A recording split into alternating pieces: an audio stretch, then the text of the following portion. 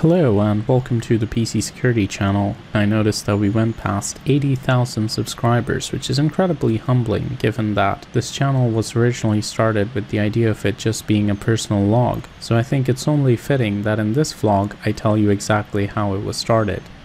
As with all such stories, this one begins a long time ago. Long before the age of next-gen AVs, Windows Defenders and GDPR policies. It was a time when 2 gigs of RAM was considered more than you'd ever need, and people still carried around USB sticks.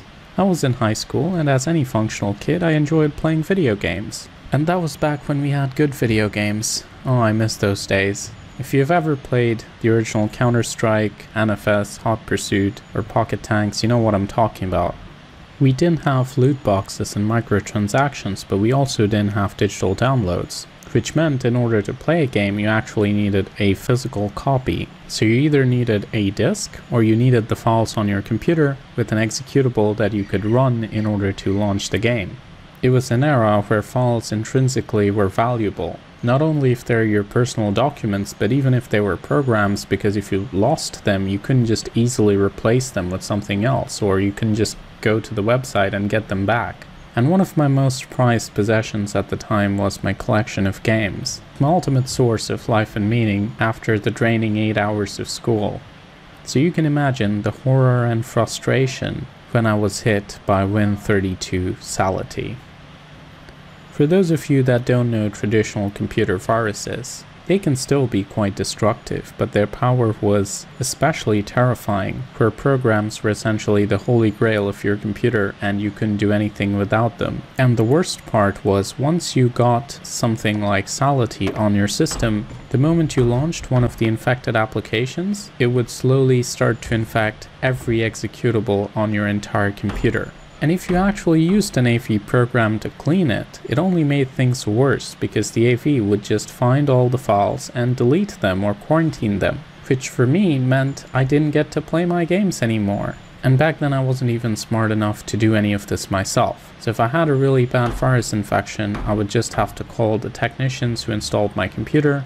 They would show up and either they would try to clean the infection, which just meant using something like McAfee, which obviously worked great, or formatting the hard drive and installing Windows XP all over again, which is a lot of fun. If you've never done it, imagine looking at a blue screen for 30 minutes. You couldn't use your mouse in the installation window. There was no visual indication of data on your drive that you could select and delete or format. It was all going through single color menus using keyboard strokes.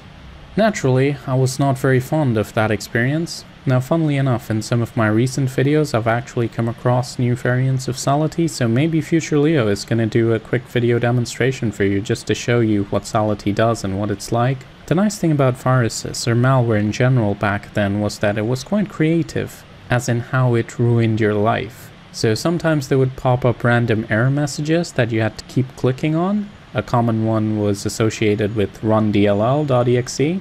Sometimes they would just slow down your computer to a crawl to where you couldn't do anything. Sometimes it would make things like your taskbar not work. And obviously, once you got a couple of viruses or trojans on your system, they would continuously connect to the internet, try to download more malware, so that they can all have a nice barbecue party on your computer, the barbecue being your RAM and your CPU. And when they got tired of that, your computer would just blue screen or die and not start. That was the end game essentially. At some point you would be staring at that Windows XP loading screen and either it would just freeze or it would just keep scrolling endlessly as your hope dwindled into nothing. One of the amazing things about the technicians that actually came to fix my computer was that some of the software they installed itself would actually be infected with malware. So it was only a matter of time before I'd have to call them again as the malware would take root and spread its wings. At one point I got sick of it and I decided I was going to figure out how to solve this myself. And you have to imagine, at that time as a kid, to me fighting malware was like fighting dragons. It wasn't just about malicious instructions on your computer, it was an active battle against an agent which seemed to have free will and control and strategy. I think I remember one of the first programs I downloaded. It was AVG, or Antivirus Crysoft. And of course it didn't do me a lot of favors. I kind of liked the interface. The updates were nice and small, which was convenient given I had a data cap of 1 gigabyte. I remember cycling through a ton of AVs before I finally found one that was up to the challenge.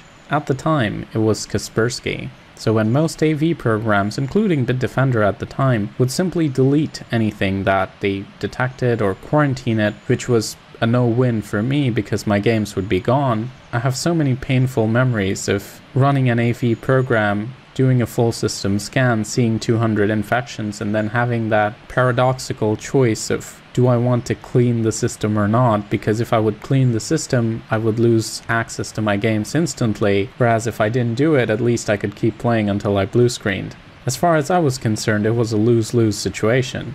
But with Kaspersky, it would actually take a long time to scan. It was very heavy on the resources, but once it detected viruses in the thorough scan, it would give you an option to disinfect. And that would again kind of lock down your system, take an hour and go through all the files, but it would successfully be able to recover your executables and delete the malicious code.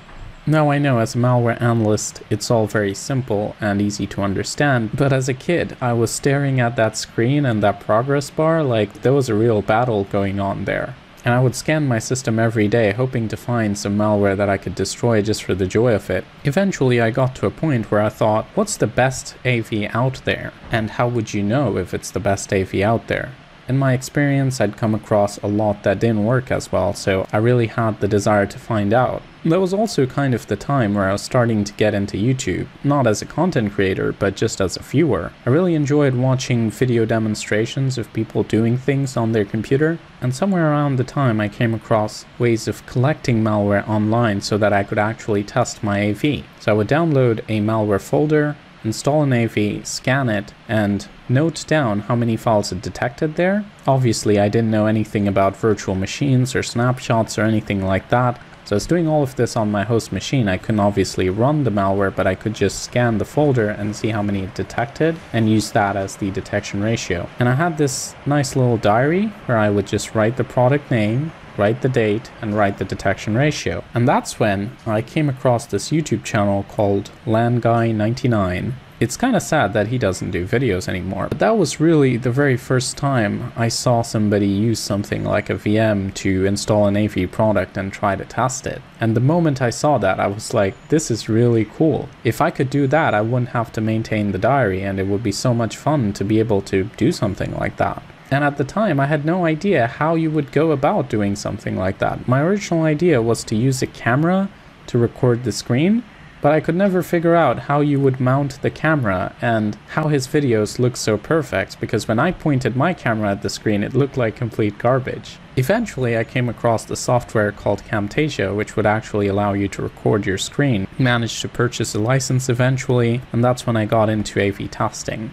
Over the years, I've completely changed how I do my videos. I've learned malware analysis, and then I ended up working for an AV company. But honestly, that's all a story for another day. So just like pretty much everyone in the AV community, I got into it because I was affected myself. It seemed like an exciting problem at the time, and I conceptualized it as a challenge that was fun and interesting for me to solve. Of course, a lot of things have changed since then. We have things like ransomware, phishing attacks, social engineering, and the idea of getting infected because you used a USB stick from a friend to transfer games. It seems something out of a fairy tale. But well, I hope you found the story entertaining, if not insightful. Once again, thank you so much for watching not just this video, but the PC Security channel in general. I never expected it to come this far, and now that it has, I'm really looking forward to delivering more value to the security community, developing methods that will help both users and companies, and I'm really looking forward to all of that. So thank you very much. Please like and share the video if you enjoyed it. This is Leo, and as always, stay informed, stay secure.